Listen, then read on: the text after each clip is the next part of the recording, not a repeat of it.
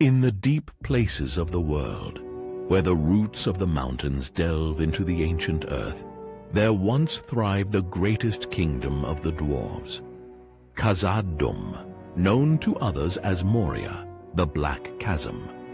Founded in ages past by Durin the Deathless, the eldest of the 7 fathers of the Dwarves, Khazad-dûm was a realm of unmatched splendor and wealth.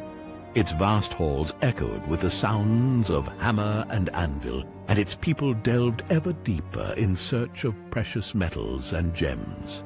The Dwarves of Khazad-dûm were renowned for their skill in mining and craftsmanship. Among their most prized discoveries was mithril, true silver, a metal of extraordinary beauty and value. Mithril was light and hard as tempered steel, resistant to tarnish, and could be polished to a marvelous sheen. It was said that the elves loved it above all other metals, and the wealth of Khazad-dûm grew beyond measure as they traded mithril with the Noldoran elves of Eregion. As the ages passed, the veins of mithril drew the dwarves ever deeper into the bowels of the misty mountains. Their delvings became more ambitious, their tunnels stretching further beneath the earth than any before. Yet, in their fervor to extract the precious metal, they paid little heed to the ancient warnings and the dark secrets slumbering in the depths. Unbeknownst to the dwarves, beneath the roots of the mountains lay a shadow of ancient dread, a remnant from the elder days when Morgoth, the first Dark Lord, waged war against the Valar and the free peoples of Middle-earth. This being was a Balrog, a Maiar spirit corrupted and transformed into a demon of flame and shadow. After Morgoth's defeat in the War of Wrath, many of his servants were destroyed or scattered. The Balrog of Khazad-dûm had fled and hidden deep within the earth, entering a long slumber to escape the wrath of the Valar. In the year 1980 of the Third Age, the unthinkable occurred, as the dwarves mined ever deeper, driven by greed and the allure of mithril. Their picks and hammers unwittingly breached the chamber where the Balrog lay dormant. With their intrusion, the ancient demon stirred from its long sleep.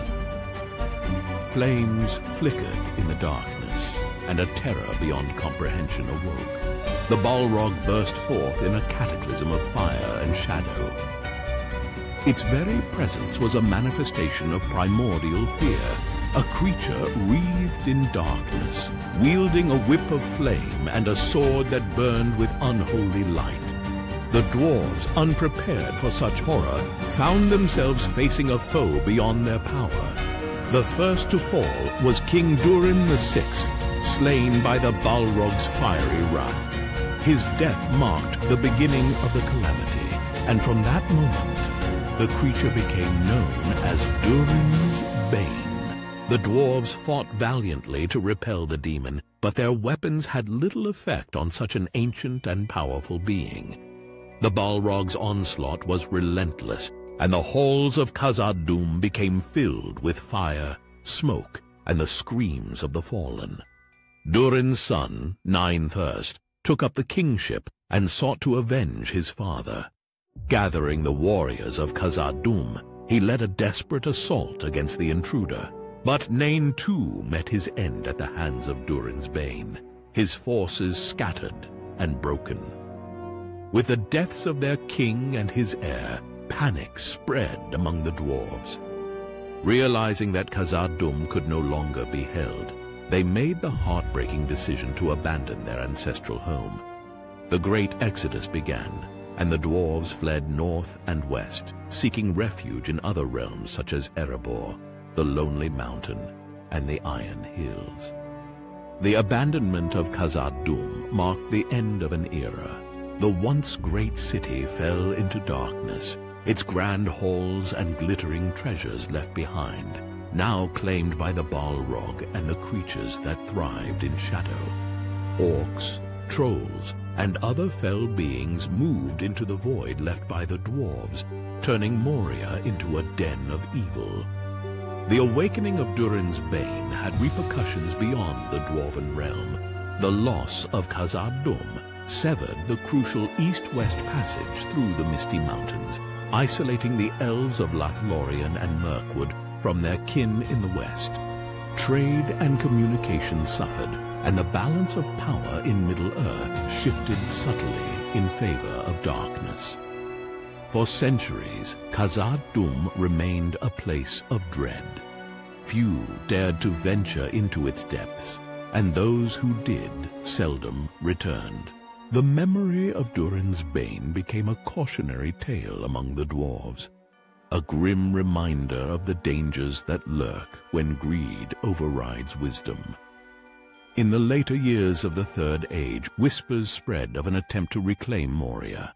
Balin, son of Fundin and companion of Thorin Oakenshield, led a group of dwarves back into Khazad-dûm, hoping to restore its former glory. For a time, they established a foothold, and hope was rekindled. However, their efforts were doomed. The Balrog and the orcs eventually overwhelmed them, extinguishing the light of their endeavor. The true nature and power of Durin's Bane remained largely unknown until the arrival of the Fellowship of the Ring. Seeking a way under the mountains, they passed through Moria, only to confront the Balrog themselves. It was here that Gandalf the Grey, wielding his staff and Glamdring, the foe hammer, faced the demon in a battle of legendary proportions on the narrow bridge of Khazad-dûm. "You cannot pass!" Gandalf declared, standing firm against the advancing Balrog. The confrontation culminated in Gandalf shattering the bridge beneath the Balrog's feet. As the creature fell, it lashed out with its whip, ensnaring Gandalf and pulling him into the abyss. Their fight continued far below, and ultimately Gandalf triumphed, though it cost him his mortal form. He returned later as Gandalf the White, his sacrifice pivotal in the fight against Sauron. The tale of Durin's Bane is a sobering chapter in the history of Middle-earth. It illustrates the perils of delving too greedily and too deep, of pursuing wealth without heed for the consequences. The dwarves' awakening of the Balrog led to the loss of their greatest kingdom and altered the course of events for all the free peoples. The echoes of that ancient evil served as a reminder of the lingering shadows from ages past. Even in times when the great enemy seemed distant, the remnants of his malice could still wreak havoc. The story of Khazad-dûm's fall stands as a testament to the interconnected fate of all races in Middle-earth and the enduring need for vigilance against the darkness that lies hidden beneath the surface.